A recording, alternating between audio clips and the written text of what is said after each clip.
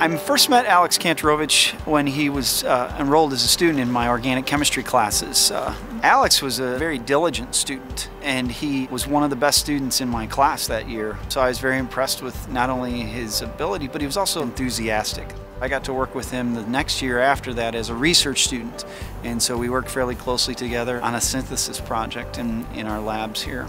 Alex is a very laid-back and fun person. Even with that, he's very focused. So Alex is a faculty member in my department.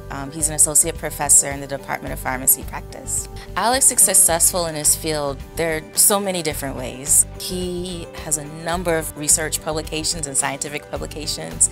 These publications are nationwide. He has an impact all over the pharmacy world. Alex's achievements are fairly incredible considering his age. All the publications that he's achieved, all of the committee work that he's done, the service. I mean, he's risen up to the level of associate professor at his institution in half the time of what it would take the average person to do, and it's obvious from all the work that he's done.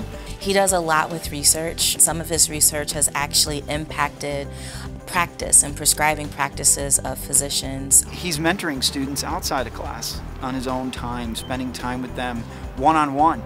And just like when I was his mentor, those are the kind of relationships that have a huge impact. He volunteers a lot. A lot of his volunteer activities focuses on provision of healthcare in the community, and he brings the students along too. In academia, we sometimes think it's all about the grades or the performance, but the reason why I believe Alex got the grades that he did was because he was pursuing something that he had a God-given passion for.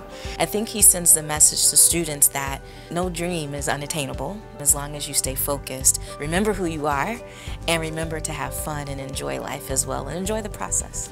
I would say, Alex, congratulations. This is a great accomplishment. It's been a pleasure for me to watch you grow and develop throughout the time in your career, and I'm looking forward to even more great things coming from you. Alex, I would tell you that I'm extremely proud of what you've done. Continue to pursue what you love, because that's what's going to help you maintain this excellent level that you've shown so far. I can't wait for the day where I'm sitting in the audience at a national conference and you're on the podium and I'm learning from you, and I can look to the side and say, yeah, I know him.